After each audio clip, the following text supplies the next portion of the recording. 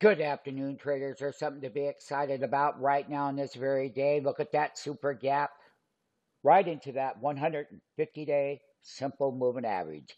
The 200 is up there, as I said a week ago and earlier on Monday and Tuesday.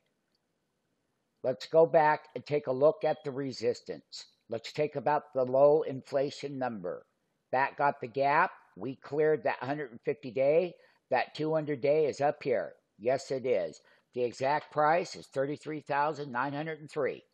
Now, I can tell you that in the short run, we will be overbought when we break out and we go up and we test right below that 200-day. That is right below it is going to be the area of concern of overbought Dow. The Dow ended up 535 points, and that bull was smoking hot all day.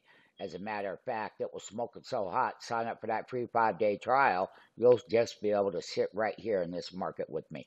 And not only that, you'll be able to go through the entry, the exits, the risk management, and the big breakouts. Sign up for that #1 alert service. We cleared that resistance level. Yes, we did. We poked our head up above it, and that's what we were looking for, and that's just the start of it. Now the sentiment is in our favor, and the AD line is in our favor. All the technical indicators are in our favor. So we're going to continue to watch to see how this test of this downtrend right here at that trend line, how the market will react at that point with an overbought Dow once we land at that mark.